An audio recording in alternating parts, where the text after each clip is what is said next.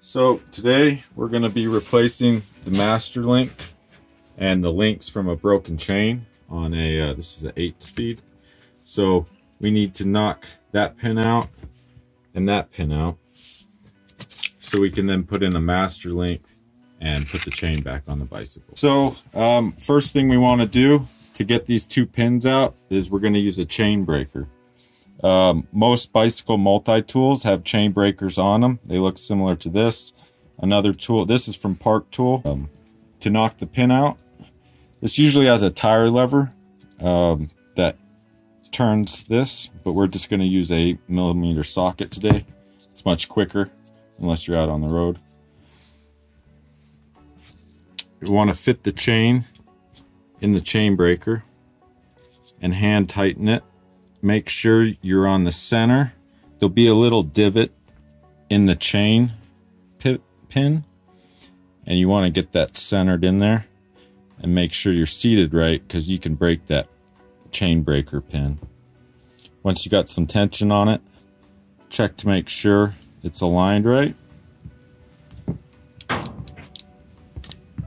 And we'll just start slowly putting tension on it. If you feel it bind up at all, too much, you could be potentially breaking something. This one's coming out really easy. Do you see it pushing there?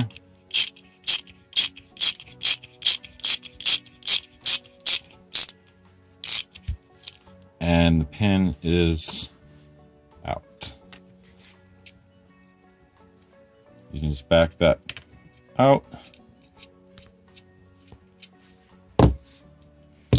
And you have a fresh link there for your master link that we'll be putting in a minute. We need to take this pin out.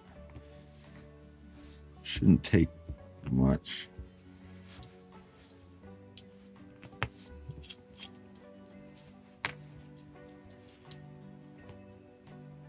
See, it's wanting to come out that way, it looks like. Do the same thing there. Get it nice and centered.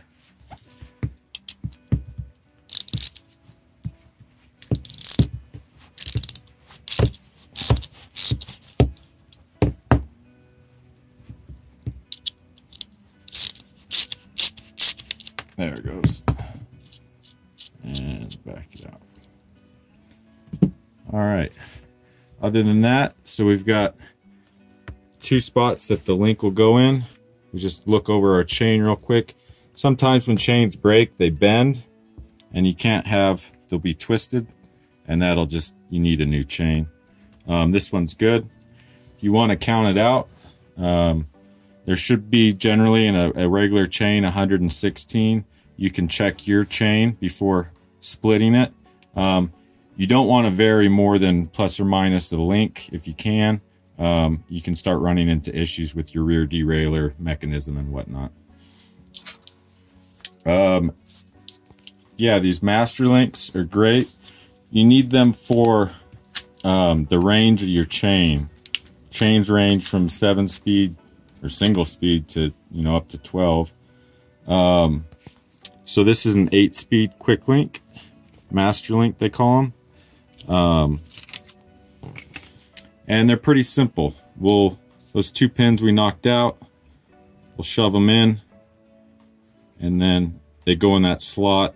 You pull tight, and then now you've got a link. If you ever have to take your chain off, you can then just remove that.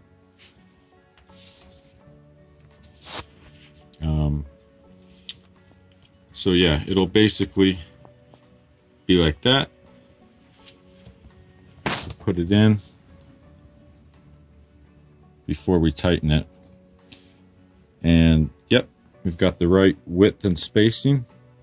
And so now we're going to go ahead and put it on the bike. We're about to route the chain through the bike. This is a great time if you need to clean your chain to do so. Also oiling it. It's a great time to do it while it's off the bike. Whatever kind of lubricant you want to use. Some you need to let dry for a few hours. Some the chain needs to be cleaned before you do it. But So we've got ours cleaned and oiled. So we're going to go ahead and start routing it through the bike. Here, I find it's easiest to switch to your largest chain ring on your outer position there.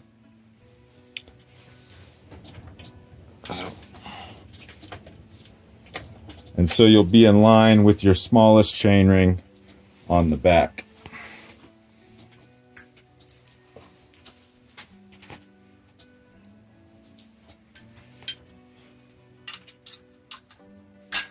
The front's pretty simple.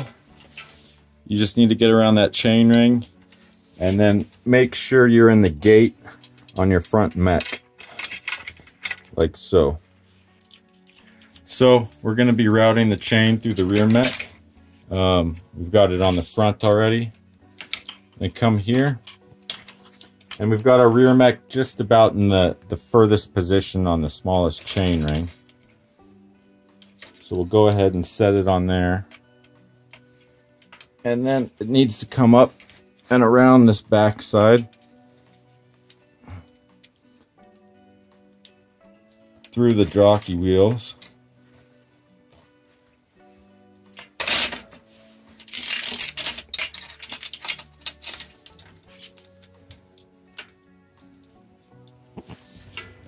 We're going to weave it through just as it was before.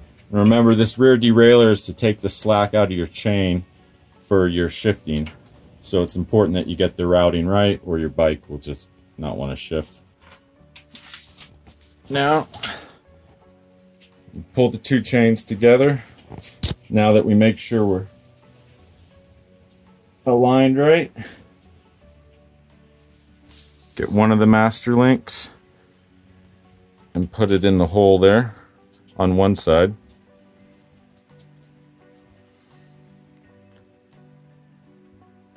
And then do the same on the opposite. So you have two. And they fit together. And then you pull them nice and tight, and they'll lock into place. Now, at this point, this can still come off pretty easy, but once you ride it for the first time, you're going to put a lot of tension on that chain. It's going to stretch it tight, and that's going to stay really secure. Most times you'll need some type of tool or assistance to break it loose if you're on the trail, but sometimes if you're really willing, you can just do it by hand. And so that pretty much completes the changing the master link and rerouting the chain on a this is a we got 2 rings in the front, 7 in the back, so, or 8 in the back. There you have it.